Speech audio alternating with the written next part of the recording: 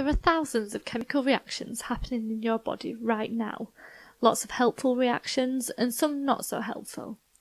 And all of these reactions need to be very carefully controlled to prevent imbalances of substances in your body and maintain homeostasis. Sometimes you might need more of a particular substance and so need to increase the rate of a reaction that produces that substance.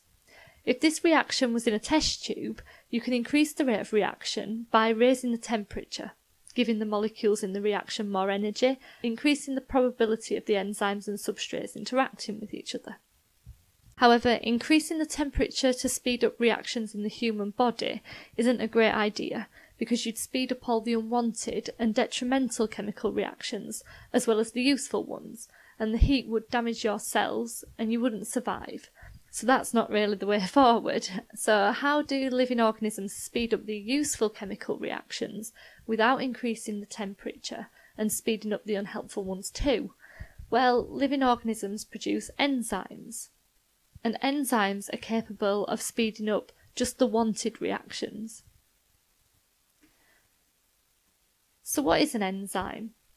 Enzymes are biological catalysts.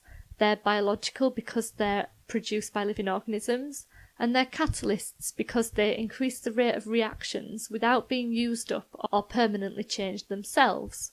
So an enzyme is a biological catalyst produced by living organisms, and it can increase the rate of a reaction without being used up or changed during the reaction.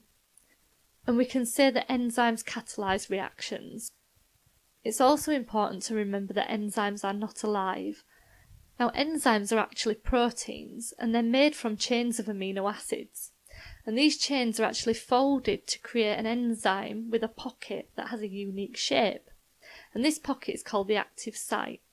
And the active site binds to a molecule with a complementary shape. And this molecule is called the substrate, and it's the molecule that is changed during the enzymatic reaction. Now, enzyme specificity is the ability of an enzyme to bind to and change one type of substrate. Enzymes have high specificity for their substrates. They can only catalyse one reaction. Now, the lock and key mechanism is responsible for an enzyme's high specificity, and this mechanism basically describes how only one type of substrate can fit into the active site of an enzyme. Only one substrate fits because a substrate fits its enzyme like a key fits a lock. Only the correct shaped key can open a particular lock, as only the correct shaped substrate can be changed by a particular enzyme. So we liken the key to the substrate and we liken the lock to the enzyme's active site. Now, the lock and key mechanism is a very simplified version of what actually happens. In reality, whilst the enzyme undergoes no permanent change during the reaction, it does change the shape of its active site slightly and momentarily so that it can get a tighter grip on its substrate, and this is known as the induced fit model. Enzymes are involved in two types of reactions, those that break down large molecules such as starch, lipids and proteins to form smaller products such as maltose, fatty acids, glycerol and amino acids, and those that synthesize large products such as glycogen by adding smaller molecules such as glucose together. And I go into the detail of these reactions in a later video. Enzymes work best in optimum conditions, such as the right pH and temperature, and most enzymes in the human body work best at a pH of 7 and a temperature of 37 degrees C. But sometimes an enzyme can find itself in unfavourable conditions, such as extreme pH or temperature, and it can become damaged. Bonds can break in the active site of the enzyme, meaning that it no longer fits the substrate and cannot catalyse the reaction. Now, this process is called denaturation, and at the end point, the enzyme is said to be denatured. And it's really important to remember when answering questions about denatured enzymes that enzymes are not living organisms, and because they're not alive, they cannot be dying, killed, or dead.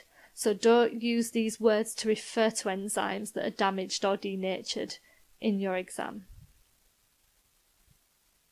If you would like some free GCSE revision notes that accompany this series of videos, please head over to my website www.drmeclever.com. You'll also find my revision guides here. And if you want to say hello and get updates on my latest work, scrollable revision notes and freebies, you can follow me on Instagram or other social media under the handle @drmeclever. And finally, if you found this video useful, please give me a thumbs up, hit the subscribe button and share. Thank you.